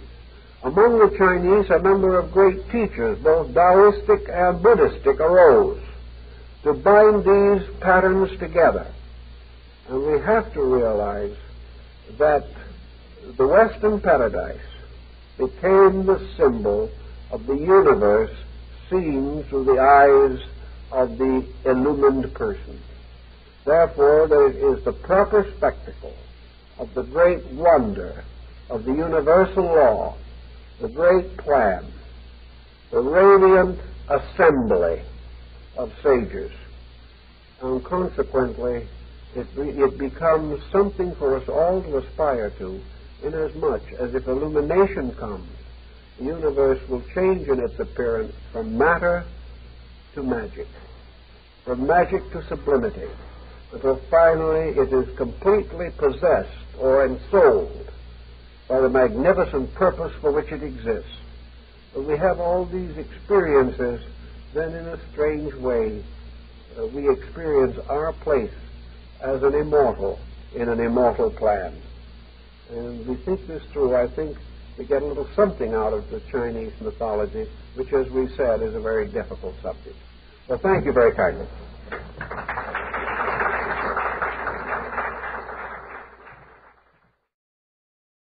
Interesting psychological problem.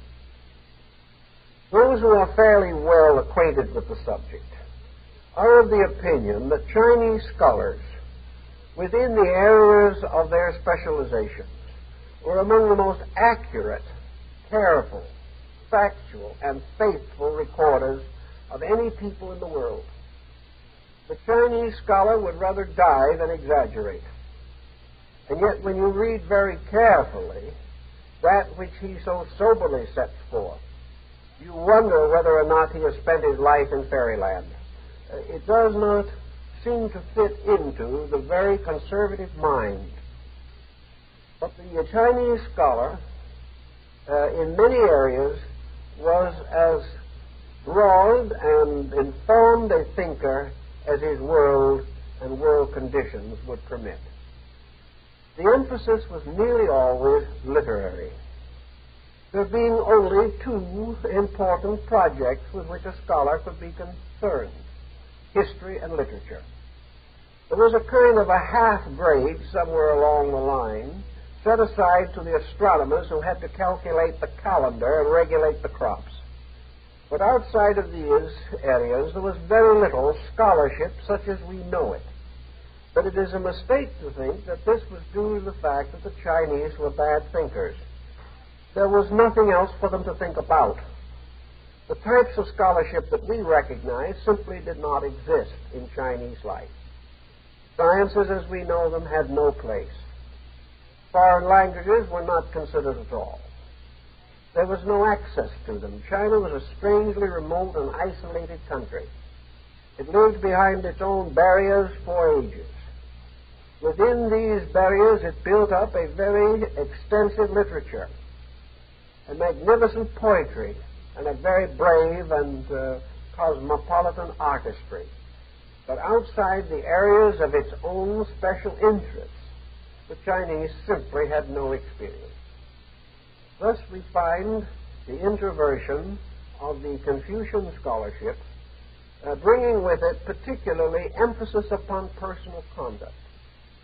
There is no other country that has so emphasized self-discipline, the regulation of personal affairs according to a high code of honor. The whole Confucian code was one of austerity, honor, self-sacrifice, dedication, loyalty, and courage. By means of his very remarkable mind, Confucius was able to honor their names or speak well and kindly words.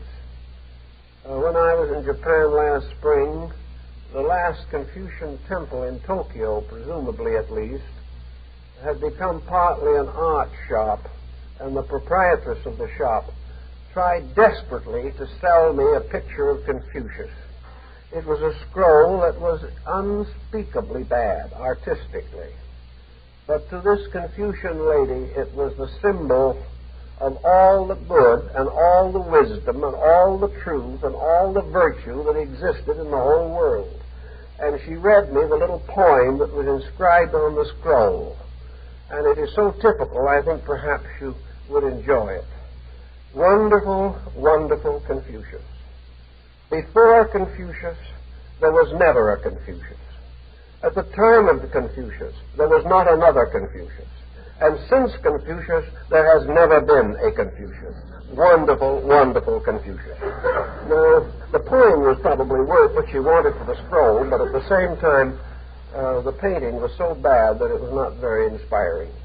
But this was the prevailing theory of the times. Confucius to China, while not the founder of their culture, not the origin of it, was in some way the great personification. Confucius touched the core of Chinese life as no other thinker in the entire history of Chinese civilization has ever succeeded in doing. Around Confucius was built the concept of the sage.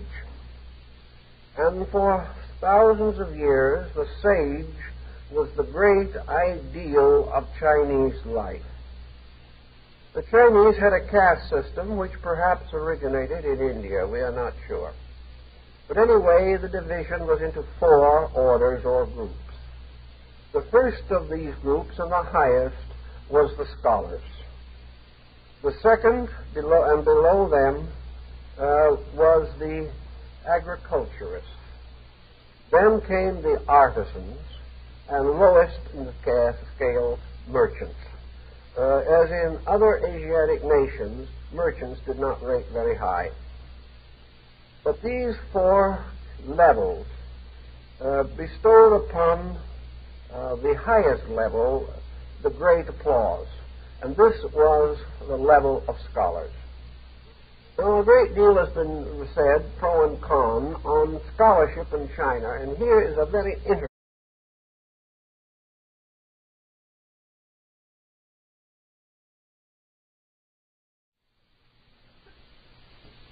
We have a very interesting subject this evening, but it is surrounded by extraordinary difficulties. And because these have a direct bearing upon the principal theme, which is a structure of Chinese myths, we must give some attention to them. In the first place, we have almost no knowledge of the origin of Chinese culture. We sometimes feel that China is one of the oldest civilizations of the earth. This is not strictly true. Certainly it is not true in terms of available and useful records. We know much more about Egypt and India than we do of China. The records of the Egyptians go back much further than anything that is recorded in even the oral traditions of the Chinese. The same may be essentially stated for India, which has a much longer, semi-authentic history. The Chinese have also been separated from the common intercourse of the world by an incredible language barrier. It is very difficult for any non-Chinese to acquire a sufficient knowledge of the Chinese language to attempt any scholarly work.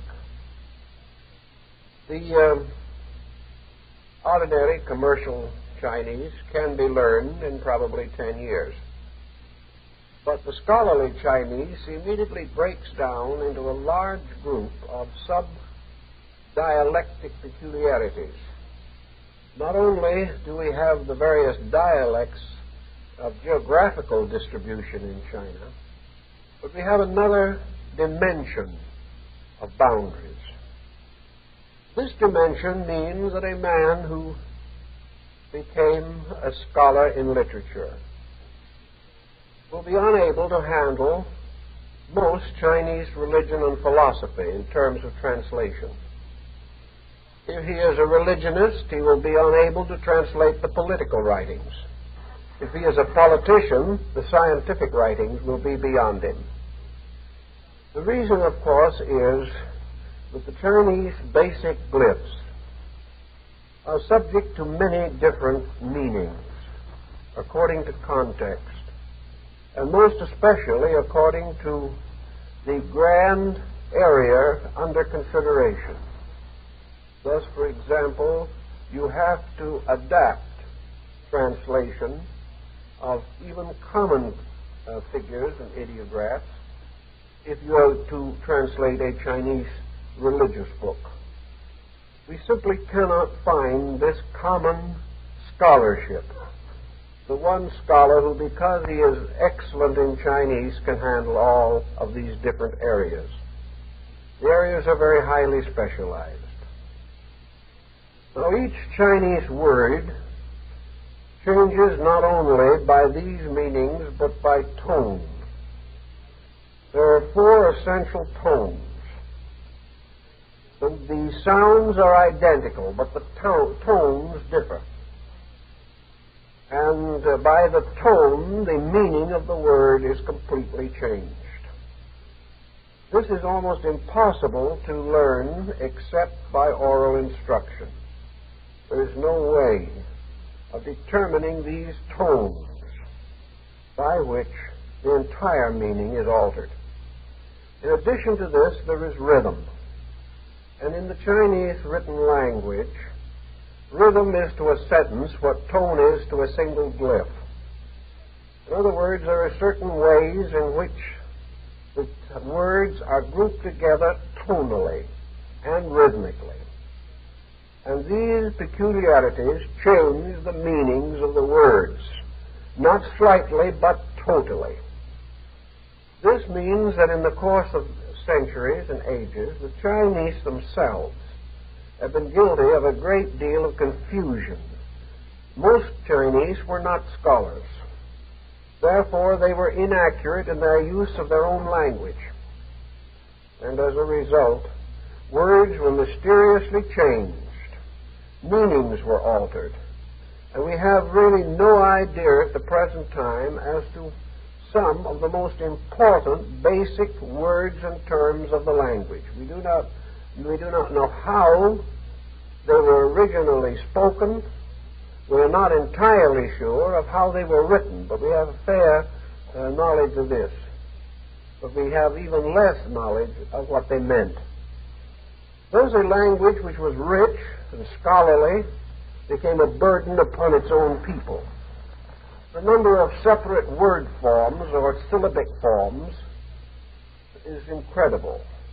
Between 12 and 15,000 different characters that have to be memorized. The only person who ever graduated from the examination of the classics with a perfect score was Confucius. There is even in China a little deity that rules over the examinations in the universities. It is the duty of this little deity to befuddle the judges so that occasionally someone passes. This is perhaps no more than the summary of an old Chinese experience. We do not have very much religious, philosophical tradition bearing upon the Chinese prior to about 2500 BC. And at this stage, we have very little better than the most abstract myth. Against the unknown background rises the deified form of the Yellow Emperor. In a way, he was the universal genius of China. He was the father not only of his people, but of all their skills, arts, and achievements. He was said to have been a most benevolent man, but it is not inferred, even in these early discussions, that he actually founded the Chinese culture. It seems that something passed to him, which he took hold of and revised, edited, modernized, brought up to the date of his own time. Where this older tradition comes from, no one seems to be very sure. But it is evident from the knowledge attributed to the Yellow Emperor that he must have had available a great deal of earlier information with which to work. This is especially true in his treatise on medicine, which shows that he had a considerable background in a Kabbalism or mysticism or astromancy or theomancy of still earlier time. Actually, the Yellow Emperor is merely a symbol, a name, against the mysterious background of an unknown time and culture. And it was very long before this culture began to emerge into the light of orderly thinking.